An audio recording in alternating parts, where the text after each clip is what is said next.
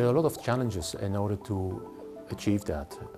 You have to look to different disciplines at the same time. So it is a very interdisciplinary approach, and the design will be very interdisciplinary.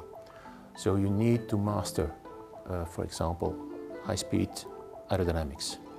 You need to master the materials which can cope with very high temperatures, and at the same time needs to be lightweight.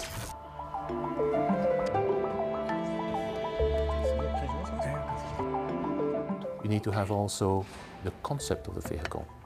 So we have to integrate them, and I come then to the fourth discipline, is the propulsion. So you need to have a very high-speed propulsion unit on board, or units, and you have to combine that into one single concept, or in one single vehicle.